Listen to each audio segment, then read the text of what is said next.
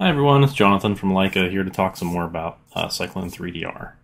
So today's video I want to go over creating surface models, creating contours, and also doing some elevation mapping. So you can see here I've got a point cloud that is BLK2GO data, just kind of collected in the woods.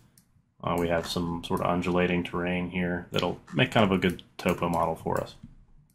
So one of the nice things about Cyclone 3DR when it comes to surface extraction is that it has a pretty good ground filter that's built into it. So we've got our point cloud loaded in as a point cloud object as a CloudWorks group. We can select it, we can go to surface modeling here, and then we can select the DTM tool. The DTM tool is going to try to automatically filter out a lot of the vegetation and just find our ground surface. So the way this tool works is we have the option here to adjust the angle at which it's going to, this is going to be considered the max angle at which it's going to create the surface. So for example, in our case here, we probably want something like a 30 degree to 35 degree slope because it's going to try not to create an angle or create any sort of triangles that have a steeper angle than this. So it gives you this nice little diagram here that you can use to determine what we're looking at. And you can run this all the way up to 80 degrees if you want, but the caveat with that is if you have, a steeper angle, it's going to start climbing trees and things like that, and that's not really what we're looking for here. We're looking for just our general surface. So I'm going to set mine to 30 degrees. We have the option here to create, or to change the vector. So right now it's Z is 1, that's an up direction. So that's what we're looking to do here. We're going to do an up direction mesh on this. If for some reason we wanted to create like a building facade using this tool, we would change that. We could click this little blue arrow, and it would allow us, you can see here, we can see our vector and we can change it. We might want to change that to like an X, or in this case we're going to leave it as a Z. Our extraction grid size controls the actual size of our grid. So the lower we set that number, the more detailed the grid is going to be, the tighter the spacing is going to be, the higher fidelity of a mesh we're going to get. It's also going to take a little bit longer to generate. So I'm going to leave it at the defaults for the purpose of this exercise. I'm going to leave local steep slopes on. That's for handling things like, say for example, like a curb might be a local steep slope. But in that case as well, if a curb runs for 200-300 feet, well, that's not really local anymore, and the algorithm might ignore that. But basically, it tries to give it an option to go ahead of the setting that we have set here. So like if we have it set to 30 degrees and there's a slope that's 45 degrees, but it's pretty isolated, it might try to create that slope for us. And then we have the option for measured points, regular or refined. I'm going to use refined because that's going to allow us to, it's basically going to run 2 passes over the mesh. Measured points is just going to be based off of actual point cloud points that it picks out here, and then regular sampling is going to be like in a grid pattern. I tend to have success with the refined option. Then at the bottom we have the option for points on the ground, points not on the ground, noisy points. So these checkboxes are going to allow us to export the point cloud that's extracted as well. So during this operation, it's going to extract points on the ground, and then it's going to have all those points that weren't included in points on the ground for that filter. If we check these boxes on, it'll actually give us that split point cloud. So this is kind of a quick way to filter out your ground points as well. So I'm going to leave that checked. And then once we have all that done, I'm going to hit the preview button and let this run for a minute.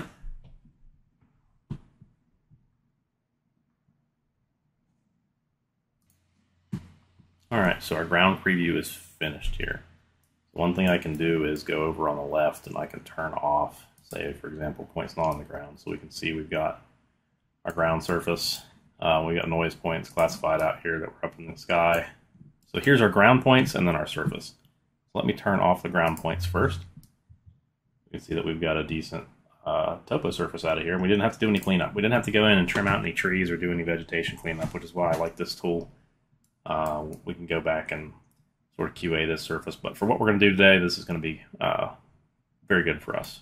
So I'm going to just say OK to accept that. And the next step that we're going to move on to would be our contour generation.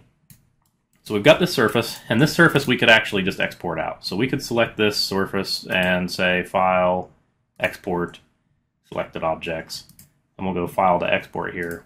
We have the option to export this as a land XML, which if you're a CAD user, Civil 3D, you can just bring that land XML directly in, or MicroStation, they'll both accept the land XML.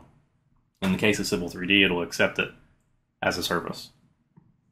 But we're going to skip past that for now, because there's a couple other different ways that we can go about doing that. There's one that I kind of prefer if I don't need the actual surface file. So on the Extract tab, once we have a surface generated, we can select that surface, and we can click the tool here under Smart Extraction for contour lines. So we're under Extract, Contour Lines. You can see we get kind of a familiar contour generation preset. So the first parameter we can change is the step.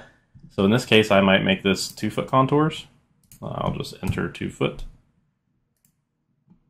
Our range is going to go all over the whole mesh. If we wanted to, we could set a custom range and we could define parameters. So like we could say from this point to this point, and it's only going to go from -8 to 3 feet. In our case, we're just going to do all over. And then you can set a pass-through point as well. So what's going to happen by default is it's going to set this to even numbers. So we're going to have even contour numbers generated at each 2-foot interval. If we have a specific pass-through that we set, we can determine, okay, we want a contour line to hit directly right here. So we can click this plus and go in and pick a point and say, okay, at that point, we're going to have a contour. Like that's where we want our contour line to be. So then we have our major contour frequency, which is, in this case, we're going to have every 5 foot. So this is basically 2-footers with 10-foot majors. We have every 5th contour is a major contour. And then we can check this button on to filter out small ones. So if we get like a very small contour that the total length of it's less than 1 meter, this will just not draw that contour. Then we set the colors of our contours. In this case, we got majors are going to be black, normal contours are going to be white. I might actually change this to where majors could be gray, and then normals would be white. Actually, let's do this. Let's do normals gray, majors white, and mesh transparency. That's fine. Let's take a preview and see what we get. So I lied here on this. Let's change this major contour frequency up to 5. Yeah, there we go. So you can see that changes on the fly. So now we've got 10-foot contours. So that's a pretty nice little contour map. I like the way that looks. So I'll go ahead and say OK. But you see we have a couple other options here. We have an option for DXF or Send To. If you have AutoCAD installed or Civil 3D, I have Civil 3D installed and open here. I've just got a generic drawing open. If you have that installed with your Cyclone 3DR, you actually have the Send To option here available for you. So you can see that 3DR detects my AutoCAD drawing 1 here. If I click that button, you can see it says successfully sent to AutoCAD. If I go straight into AutoCAD, those contours are already in there for me. So that's a nice little feature that Cyclone 3DR has. Another way you can go about doing that as well is to just select the object. So like, so let's say I just wanted these contours by themselves. I can select them, right click, and then my option for Send To is also there. So we've got our contours that are over inside of AutoCAD now. There's another thing that I'd like to do before we end this video as far as just how we make topo and contours quickly, and that is how to do just an elevation heat map. So to do an elevation heat map, that would be on the Analysis tab. We select our mesh, and then you see we get this option here for along direction. So the Analysis tab is for doing comparisons most of the time, you know, comparing like a point cloud against a mesh, mesh versus mesh, design files, IFCs, things like that. But we can also just do a comparison along a specific direction. And in our case, if we want to do an elevation map, we would do that comparison against just the z-axis, just straight vertical. So we select our mesh, say along direction analysis. You can see here it lets us pick the direction. In our case, we want z positive, and then we just say preview. You can see it applies a heat map and distribution histogram to our mesh. So the way that looks already, that looks pretty nice. I mean, I would take that as a DTM and make maybe like an ortho out of that and create something that I would underlay. But the other thing that we can do, if we're interested in this, is we can edit the color of this color banding. So right now it's just sort of a blended color. Everything's sort of graduated across the individual elevation values.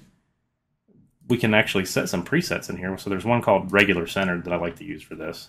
And you can see that it's going to set it at 0, and we have every 3 feet. Well, since our contour lines are every 2 feet, in this case I might want my color banding to be every 2 feet. So if we say OK to this, and then we bring our contour lines back on, you can see now we actually have a color band at every contour line. So I kind of like the way that that looks. It just kind of helps determine, you know that every time the color changes, you've got 2 feet of difference in there for you. So if you want to edit those colors too, you can always select the object. You can see what it does though is here's our original ground mesh. Whenever you perform anything on the analysis tab, it actually takes it into it creates a copy where it writes this intensity information or inspection information into the color channel. So if we want to change the colors of this ground mesh, we go into this color wheel, and then we click Edit Colors, and that gets us back to the color editor if we want to change any of these colors or drag any of these around or change the interval. But yeah, so that's more or less the way that you would go from taking a point cloud, creating a surface quickly, creating contours, and then doing a quick elevation heat map. This took us about 12 minutes. So really a nice quick way to generate this kind of data from a point cloud without having to do a whole lot of cleanup. So hope you enjoyed this, hope you learned something, and I'll see you on the next one.